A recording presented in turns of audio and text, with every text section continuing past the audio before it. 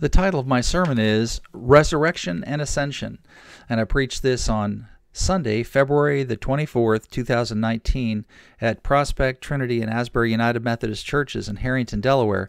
My name is the Reverend Dr. Lawrence Jameson. This is the last part of a worship series about the life of Jesus. I've truly enjoyed preaching about the details of the life of Jesus. Today we're going to be talking about the resurrection, the ascension. So 3 days after Jesus died on the cross, he arose. And next, he appeared to his disciples over a period of 40 days. And then he went back to heaven. That's called the ascension. And 10 days after that, Jesus sent the Holy Spirit on the day of Pentecost to empower his disciples to become effective witnesses. You know, Easter is just one in a series of important days to Christians.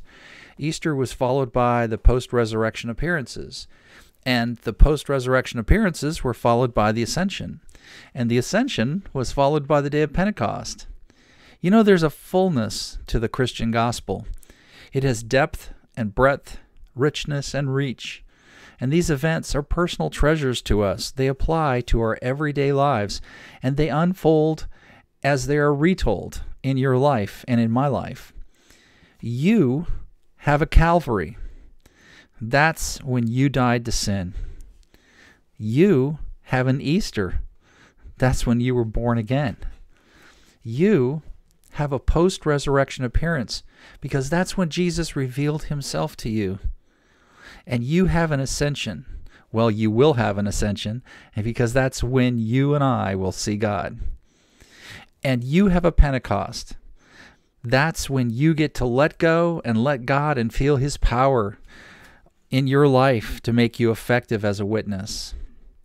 Everything about the life of Jesus applies to us personally. And everything about the life of Jesus will help you and make you a better person. You know, we don't learn these stories in order to be smart. We learn them because we desperately need God's grace. You know, these are the stories that frame our identity, and they give our lives context and meaning. So let's talk about the resurrection, the 40 days of appearances, and the ascension. Well, first, the resurrection. Jesus predicted the resurrection 4 times in Matthew, 3 times in Mark, and 3 times in Luke. Now, did the disciples believe it? No, not really. How could they possibly? It was an impossibility. And yet with God, all things are possible. You know, Jesus said those words in Matthew 19:26. With man, this is impossible, but with God, all things are possible. In John 20, verse 11, the Bible says, Mary stood weeping outside the tomb. And as she wept, she bent over to look into the tomb, and she saw 2 angels in white, sitting where the body of Jesus had been lying, one at the head and the other at the feet. And they said to her, Woman, why are you weeping? And she said to them, They have taken away my Lord, and I do not know where they have laid him.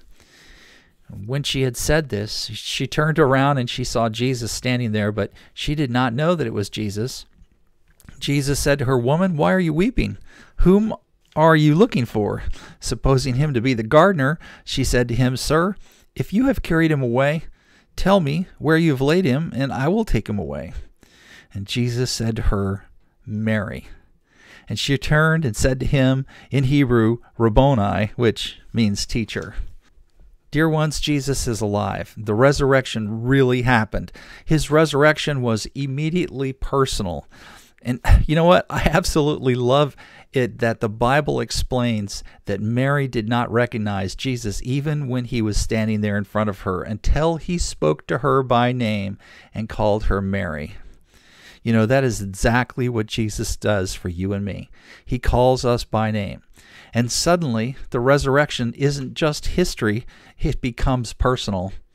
You know, Jesus died for your sins, and he rose for your salvation. You know, Jesus loves you, not in a general, vague, or corporate way, but specifically, he loves you just the way you are with all of your faults and failures. He rose for each one of us personally, and because he did, we have hope. So let's talk about the post-resurrection appearances. You know, how do we know it was for a period of 40 days. Well, the Bible plainly tells us so in Acts 1:3. And after his suffering, he presented himself alive to them by many convincing proofs, appearing to them during 40 days and speaking about the kingdom of God, end quote. So, is there a list of these appearances? Yes, here it is. There was the appearance to Mary Magdalene, and the appearance to the women disciples, the appearance to Peter, the two disciples who were walking to Emmaus, the apostles, all the apostles except for Thomas, and then all the apostles, especially Thomas, and then by the Sea of Galilee and on a mountain, and one time over 500 disciples all at once. You know, each of these appearances is marked by compassion and kindness, wonder and amazement, and every single one changed somebody's life forever. Dear ones, the moment you accepted Jesus into your heart, that was your post-resurrection appearance. That's when Jesus came to you personally. You know, Jesus is alive, and he's here in this room right now. You know, we may not see his body right now, but we will someday. You know, in Matthew 18:20, Jesus said, "Where 2 or 3 gather in my name, there I am with them." And in 1 John 3:2, the Bible says, "Beloved, we are God's children now, and what we will be has not yet been revealed. What we do know is this: when he is revealed, we will be like him, for we will see him as he is." So let's talk about the ascension. So what is the ascension? Well, that's when Jesus went back to heaven. You know, the ascension and Christmas are very similar because the ascension is basically Christmas reversed.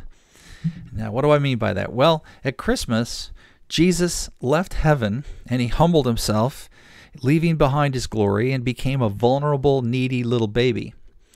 And at the ascension, Jesus left the earth and returned to his glorious throne. The disciples actually saw this happen, and they wrote about it in the Bible.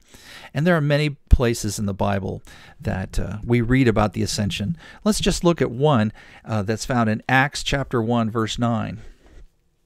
When he had said this, as they were watching, he was lifted up, and a cloud took him out of their sight. While he was going, and they were gazing up toward heaven, suddenly 2 men in white robes stood by them. They said, "Men of Galilee, why do you stand looking up toward heaven? This Jesus, who has been taken up from you into heaven, will come in the same way as you saw him go into heaven." End quote. So this means that someday you are going to ascend. And that is why Jesus came to earth. And that is why he died and rose again. And this story about Jesus is personal for you and me, and it applies to our lives. So we can ask the question, well, what will that ascension be like for us? Well, the Bible answers that question in 1 Thessalonians 4:16. And that's where the Bible says, "For the Lord himself, with a cry of command, with the archangel's call, and with the sound of God's trumpet, will descend from heaven, and the dead in Christ will rise first. Then we who are alive, who are left, will be caught up in the clouds together with them to meet the Lord in the air. And so we will be with the Lord forever. Therefore, encourage one another with these words." Well, dear ones, this is the end of my worship series about the life of Jesus. I hope you've enjoyed it. I certainly have enjoyed talking about all of these different components in this life of Jesus exercise. It's fun talking about Jesus. Perhaps the most important thing I've said, I've been able to tell you that everything about the life of Jesus applies personally to your life and to mine. Amen. Thanks for listening to my sermon.